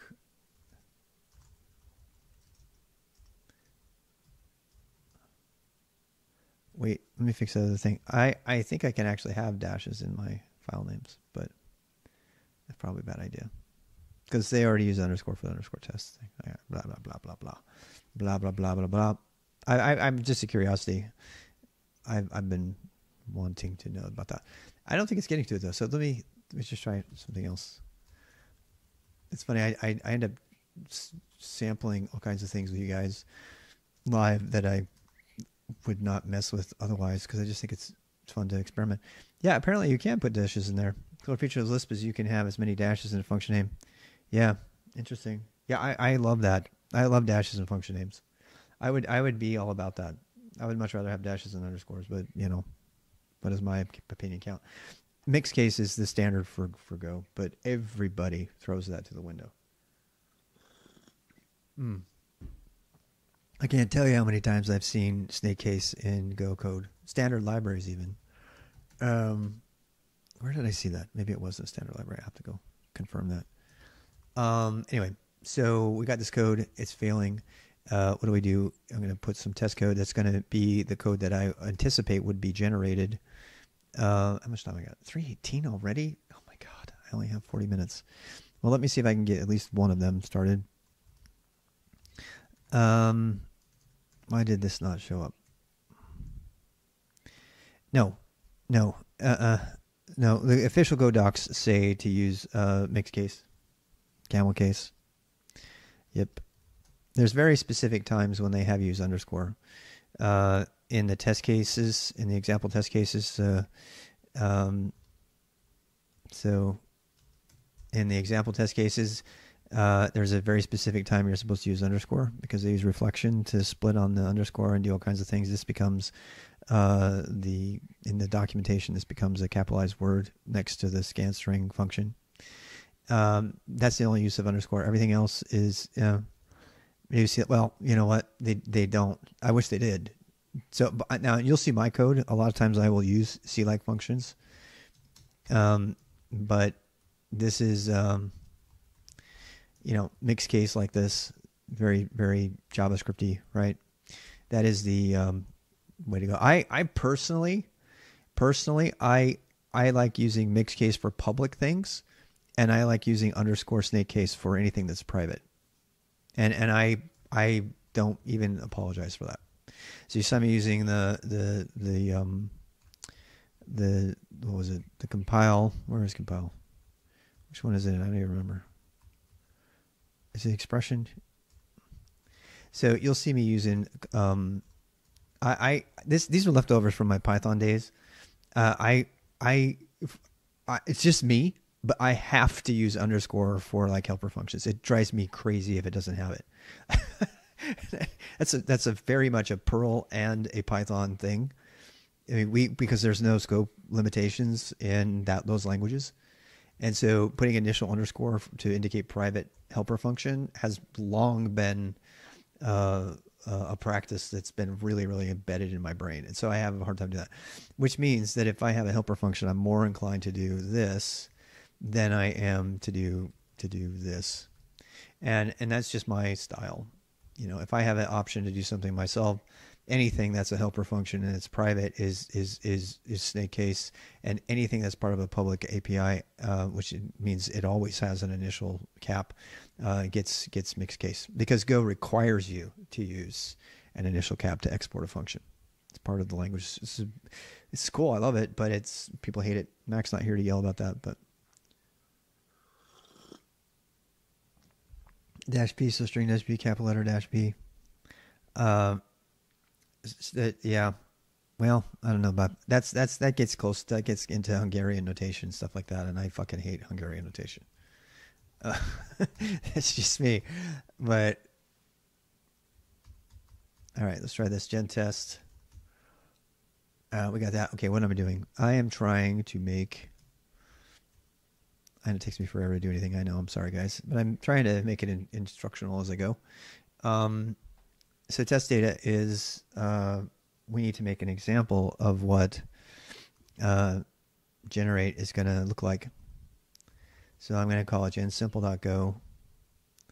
I'm going to leave the underscore out because I want to consider that part of the name and not some sort of like underscore tests convention. So this is where we're going to actually write Go code that we want to be generated. And we'll assume, well, that's interesting, actually. Let's, this is interesting. This is really interesting. This is not into the dash and code. That's just me. Yeah, they have their preferences for sure. I absolutely hate Rust syntax. I'm just going to tell you, it's got everything. It's got everything I hate about every syntax in it. All of them combined.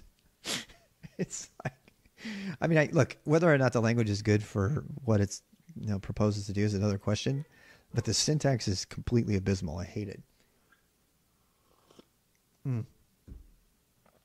You think Rust is more readable? Oh God! I hope you're never on my team. You're probably a great programmer. I'm not attacking you. I'm just saying I just would hate to have go through that conversation. I'm justifying.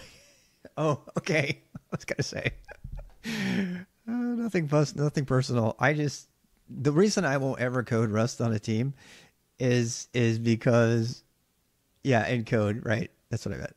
Yeah, it's like I was being nice, Mark. Anyway, so let's pretend what kind of code would get generated here. So this is not code we're going to be evaluating. This is code we're going to be. And by the way, for the record, I would definitely be okay with working with people who have to code in Rust. But if I had a choice to work on a team where it's coding in Rust or work on a team that's coding in Go or something else, I would be or C even, I would be much more likely to work on those teams. It doesn't mean I wouldn't work with you. It just means that I would not want to have that, debate around a table about whether tabs or spaces are better. People do that in tech. Package. I need to change this. So we definitely want to be able to define our own package. I'm going to say some PKG. Actually, I'm just going to do my PKG. All right. So this is going to be generated. Now, this test code is not going to be evaluated as Go code. This is just code for checking what's going on, right? So what do we want to have happen here? Well, let me go back, and I'm actually going to reuse this window over here. This happy little window over here. And we're going to look at generate. Generate. All right, so we got all this stuff over here. What else do we need? We need, what else? We in our test code, yeah, gen test. Let's look at that. That's what I was doing. All right, so here we have, what if we were just going to do the absolute minimum, right? Like just generate a grammar and one, actually that's completely inaccurate. There we go. Grammar and then one class identifier. That's what these are. And what would that look like, right? So what kind of code would come out of that? And let's examine what that would be. What we're going to be doing down here is we're going to be compare code to test data slash gen dash sysgen slash simple string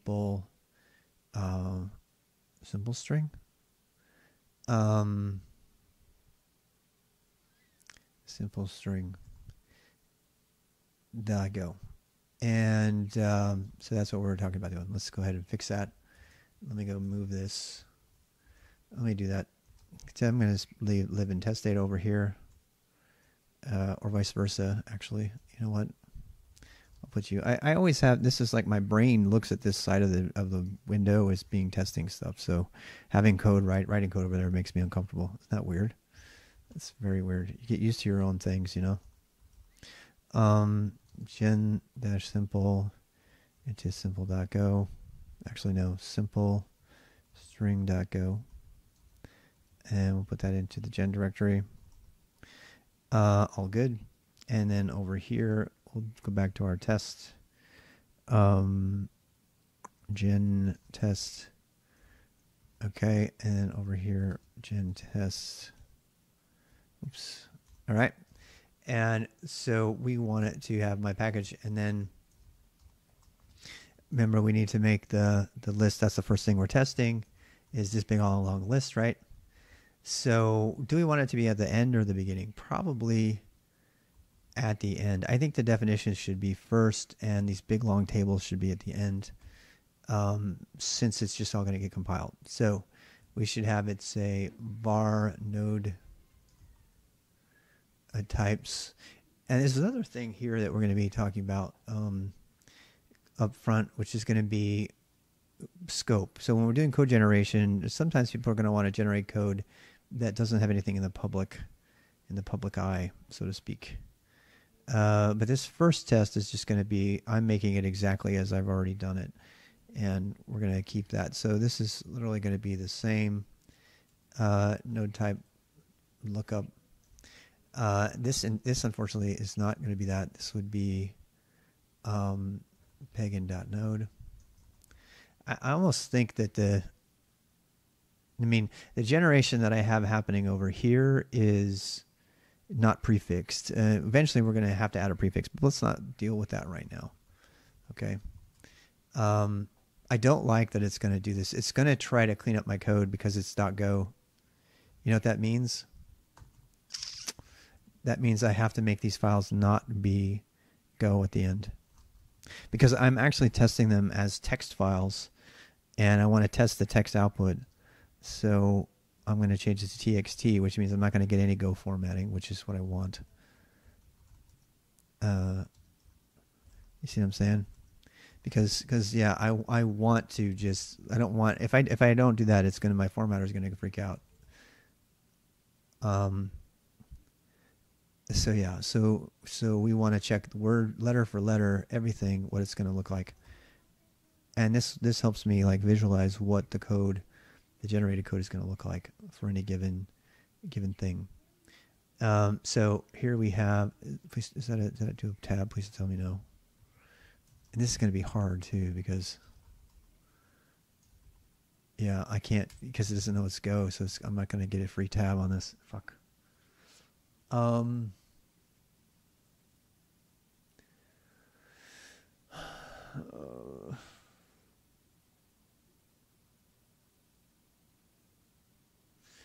Also, it needs to be local.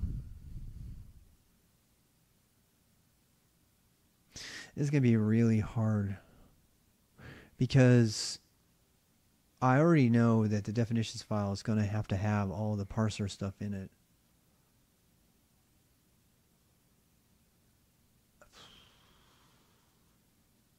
I don't want to get bogged down by that right now. I'm wondering if that means that I should probably do it as a Go file.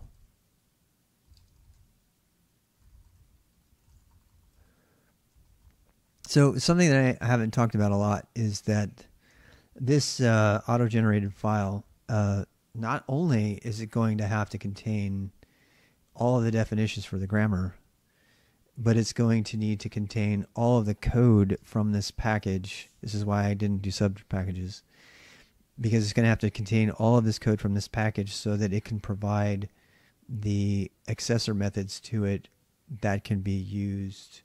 You know, all those methods and functions and everything need to be available to the package that's using it. The idea here is that you can do pack and generate, and you'll get a single file that you can then use in your project any way you want to parse anything from that grammar. And the reason that came up just now in my head is because when I was complaining. First, I was put off by the fact that it auto imported. At first, I was put off by the fact that it auto imported pegn here, right? But that is actually a hint about what will have to be ultimately included in the final version. So, I think having those hints as we go along is not going to be bad. Not to mention the fact that when I need a tab, which I do, my editor is going to put the tab in for me right now. So yeah. So the reason that we don't have the pegn in here is because I forgot for a second that these files are designed to be used inside of another project. This also brings up the idea of naming conventions and conflict. So I need to test another version where we pass them. We give the generator a parameter that says invisible or visible or whatever, and then people get this instead, right? Or whatever. But we need to be able to make it so that there is guaranteed to be no name conflicts in this singular file. And we're back to that. I was doing that like 3 weeks ago, and now we're back to it again. So lots of little details that have to go into this. This first minimal generation and generation tests, and that's all good. So we want to be able to open that and then compare it. So let's just do that. Let's just do, let's say good equals, actually, no, let's say want equals ioutil dot read file gen simple dash string dot go. And I think we need an error here too. All right, so here we have another error. I just need to var error this. And I don't know. What's code? Code is a string. Wants is a string. Actually, I can put that here, I think. Can I?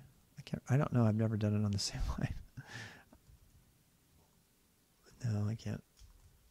Var code want are both strings, and pegx is a string, but I guess I can.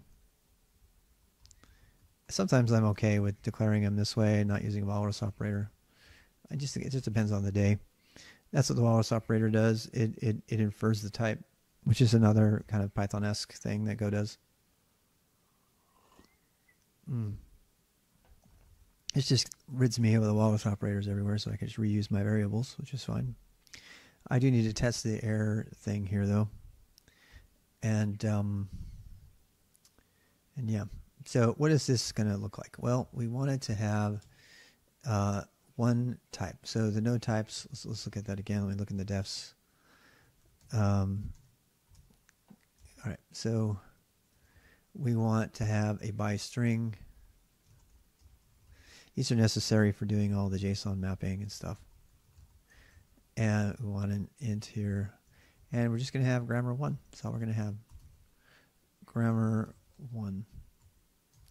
And that should, yep. And let's go down here and then grab the other thing that has to be here, which is by int. By int. And we'll have an unknown for the number 0. And then what? And then a grammar for the first one. So that's, you know, we're probably going to have a lot more in there. I'm going to have to change these tests as I go. But that gets us started. And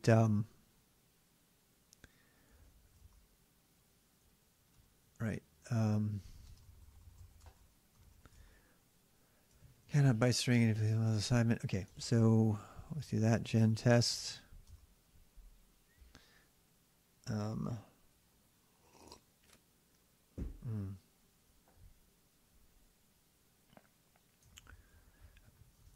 Right. That is a byte. That's right. I forgot about that.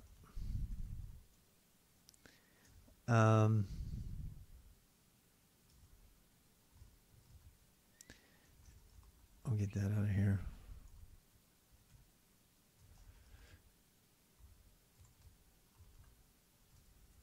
I mean, whatever. Error has to be here, though.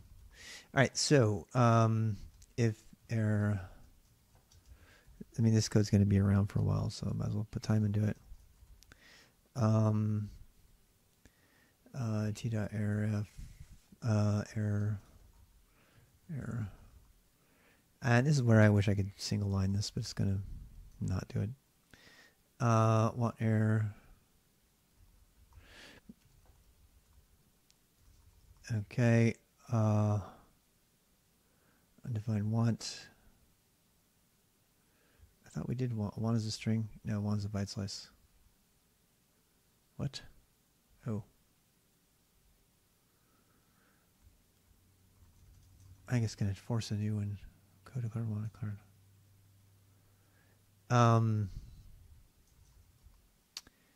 Yeah.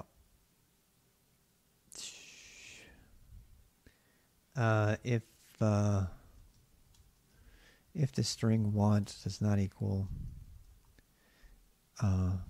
gen code, should do it the other way. This is where a lot of people use testify or something like that. I don't think it's necessary to pull in an external dependency just for testing. It's a pretty big package too.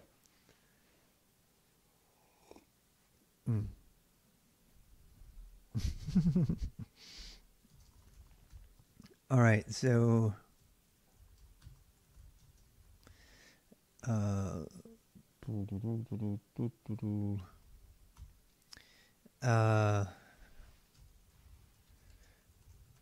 to generate simple string. I mean, I can clean up those errors later. No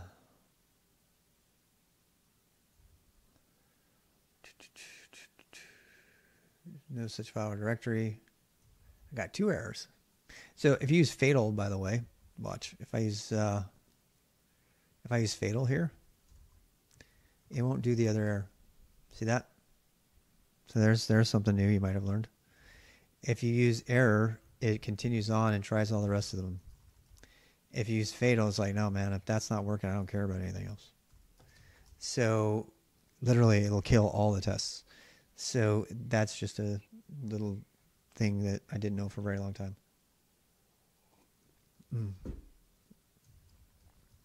So it can be annoying because sometimes you might have an error appear that some error below would cause an infinite recursion if the first error exists, and so you want to fatal that first error and never get to the recursion. Otherwise, your tests will go forever and run off into la la land. Open gen simple string.go, no such file or directory. Because why? Because I put it's in test data. Failed to generate simple string. Well, okay. Take care, Mark. Sorry for beating you up. I was mostly kidding, dude. Okay, just so you know. Let's go ahead and do I want to see what code is getting generated. This is always hard because, you know, do you really want to see it all, right? One way to get around that is to do this. You could do this. You could say t.log, and you could say what you wanted, right? And then it doesn't mess your tests up. Because it won't show unless it's you've got -v set, and I do actually. So my got has oops. I'm pretty sure I thought I have a -t. Oh, I think I have -t by default on. So yeah. Anyway, code does not equal string want. Okay. So yeah. I mean, I guess we could make this a fatal error. And check this is just silly. Mac. Be nice. Be nice, Mac. All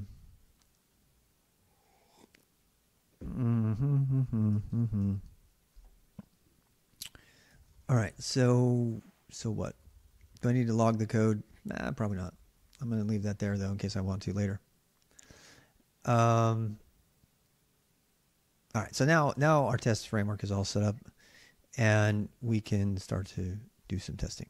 So we can run our generator. This is why people don't like test-driven development, because they spend the whole day running the test. I'm about out of time, and now I'm finally writing the code.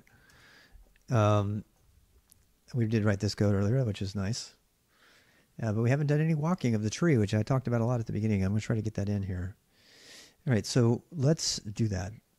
Now, I have a choice here. I can write the function to be run, the first class function to be called for each node. I can write that right here in line. Or I can write it outside the scope of this function. So that is, you know, kind of just a minimal design issue decision there. But yeah, if I put it in here, then I can use enclosures, which I'm going to probably do, because enclosures are variables that are baked into the function when it gets called without using a global scope. They're really, really cool when you understand them. So I'm gonna choose to put my function here. Now, you can't use func like this, like you can in Python, which is god awful. I can't believe Python does that. In Python, you write def and put it's bullshit. I hate it. In fact, Go forces you to use first class function assignment within a block context, which is awesome because that's the way it should be. You can't even do that in Python. You'd have to put a def inside of a def inside of another def. It's butt ugly. And so here I can do this by saying, okay, this is one of the best things about JavaScript too. So JavaScript people kind of default to this method of defining functions, which I really love because people learn first class functions right off the bat. A first class function is just a function that you can use just like any other variable or data. It's just another type. So here we go. We're going to put, we're going to make a function. So we need to make our action. What do we want the action to do? Maybe I'll name it something useful. So we want our action to just, what are we doing here? We're going to gather up, again, the end result here is going to be getting our test data. We want to have this thing be generated. So how can we generate that? Well, this thing right here, we're going to make a template probably, and all this content right here in the template can just be looped, and this content right here can be looped as well. And actually, I need to do this. Did I spell that wrong? I did. Unknown. Did I spell it right? Yep. All right. So this is going to be part of the template, obviously. And this content right here is going to be looped in the template. We're going to use text template for that eventually. And And yeah, we're going to go ahead and do that. So that means how would I loop through that thing? Well, I need to make, I need to build a temporary struct that can be passed to the template generator that has all of these things in it. So in our function, let's just build up a bunch of nodes. So let's actually, we know that our generator is going to have a struct of some kind that contains the values that are going to be used for everything. It's going to contain the definitions and everything else. And so, yeah, this is where this is a little bit tricky here, because I'm going to have to include the definite, yeah. All right, never mind. I'm just getting down a rabbit hole there.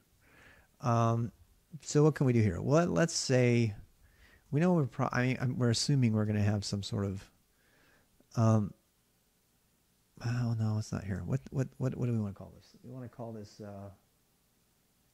this is where we kind of get into the definition of a pegn grammar. And we already sort of have that, right? We have that in our own, this is where it's a chicken and the egg thing. We already have these things that are defining what a thing is, right? But we kind of need another version of it so that we can capture an entire grammar in code as well, so that can then be translated into the template when it gets written out. I don't want to add an unnecessary layer of abstraction, so I'm just thinking about this a little bit harder. We definitely have to have a struct to pass to the template. And so right now, let's just do this. Right now, we know that we need an array, and that is all. We just need an array. And the items in the array are going to be, what the numbers are. So we just need an array with all the names in it. So let's stay simple here for right now. We might have to move it out, but let's say I need to define an array, and it has to be outside the scope of the function. So this is really important. We're going to use a closure for this to collect up all of the grammar names. Okay, so the way we do that is, first of all, we define it outside the scope. So we'll say var, we'll say, what are they? Identifiers, idents, I guess. Yeah, idents, and then we can say, make that an array of strings, and that's all. That's all we need. And what? Then we need to make our function. So we can say, I don't know. We could say get idents. I don't even really need to do that. I could even do an inline function without even assigning it, which might be fine. So what we do, let's just try that. It might be fine. I might not necessarily need to give the function a name at all, or even assign it to a variable. I could just put it in line. So let's do, we need to write the function. So we need to do we need our node. Where is our node? Do we have a node tree? What do we have for our node tree? We have to convert it to an AST. So, oh boy. This is not making me happy. I think we have to convert the grammar to an AST before we can get the idents. Yes, we do. Damn it. Fuck.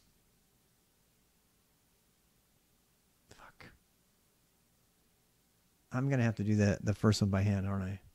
God damn it. I've been trying really hard to avoid having to do that. Because look, I'm not gonna be able to walk it because I don't have the AST yet. Of course. God damn it. People have been reading my video titles and they're like, this guy, oh God, this guy keeps teasing us. Okay, so the reason I thought that we could do this is because we wrote all of the other ones by hand. Did you guys see them, right? in here. So all these AST, this is everything that we're going to have, and I'm trying to get away from having to write all that code. And I was hoping that from the AST I could do the generation. Wait, I can do it. I can do it. I can do it. I can. All right. Rob, come on, calm down. I need to bring in the AST from Pegn, which we don't already have built in. I'm starting to think that we need to build that AST. Oh my God. So I already have a to-do here. Yeah.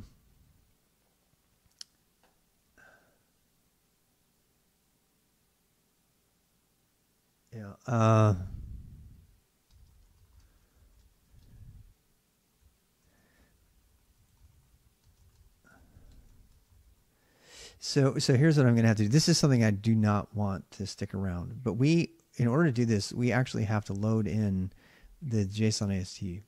So we have to create a new node, and this stuff should already be built in to the app. But it's hard to distinguish in my head because it's like a time travel thing. So we need a new node for our root, for our AST. So we're going to do AST equals, and we're going to create a new node. A node, and then we're gonna unmarshal. We're gonna get unmarshal JSON from, in this case, the spec. This is why this has to be written in. Okay, this is good. This is good. I'm going to be able to do the AST, but we need to get that. We need to generate that code so that it exists automatically already.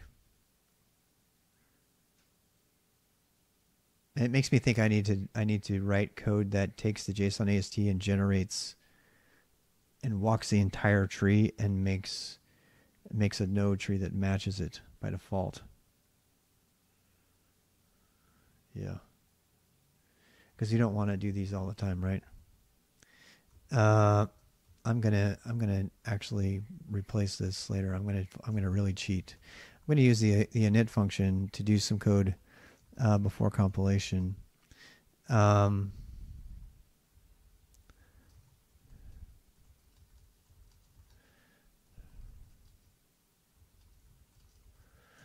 So this is a sort of a way of cheating and building ourselves a node tree without having a node tree written, so that we can do the other code generation, and in which case we won't need to do this anymore.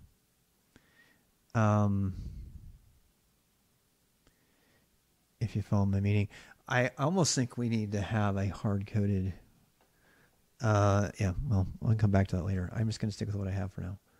So yeah. In fact, AST.go. All right, so let's do this. Let's make a function. No, we're going to say var.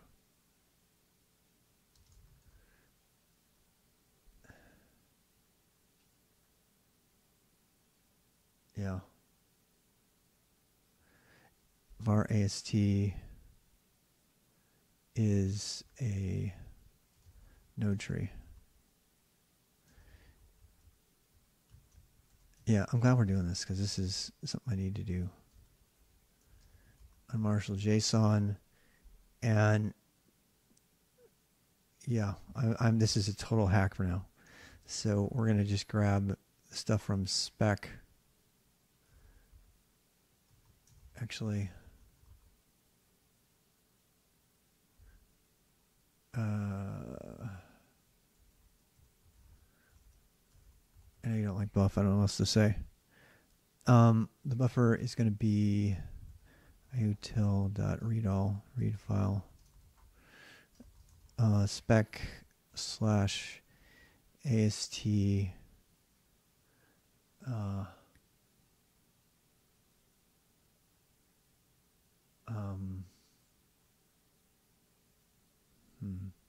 No, we already have those. All right, so ast.short, so we can use the short form. That'll be faster. I'm going to ignore the error for now because this is temporary code. Let me just make sure that that's working. So I'm going to have to go here pretty soon. But the reason is because we have to convert that JSON code into an actual thing that we can do. Hugo Drax, oh, sad. Generate.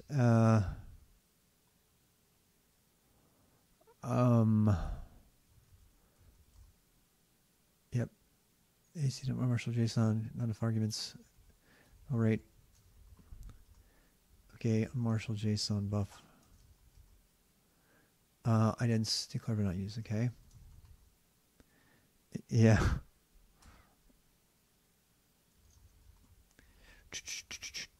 Print buff. We're going to use those later. Failed to generate simple string. Okay. What I actually want to do here, I have to try something here.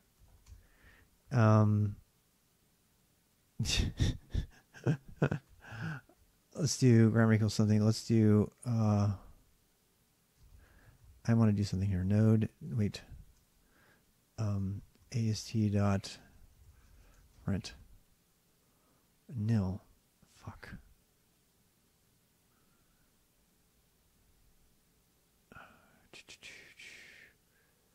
How is it nil?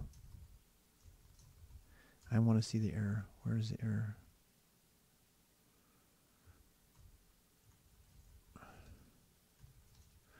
I gotta go here pretty soon, people.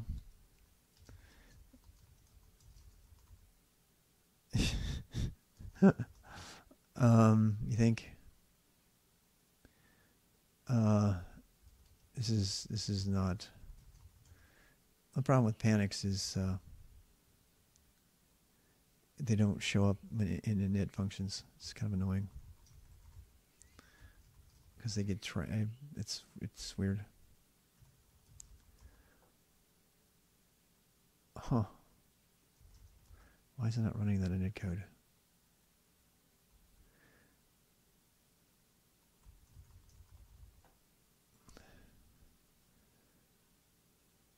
Buff. Oh, wait. This doesn't have an AST yet because it hasn't been defined. So init, oh wait, definition comes first, so it has to be above it.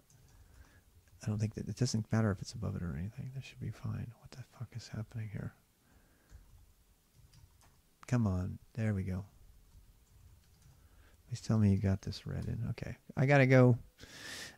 Sorry guys, we'll get back to it next time. We're going to start walking the tree. It turns out I have to convert the tree from being JSON into an AST, which means I need to create an AST node thing. But I got work to do. See you later.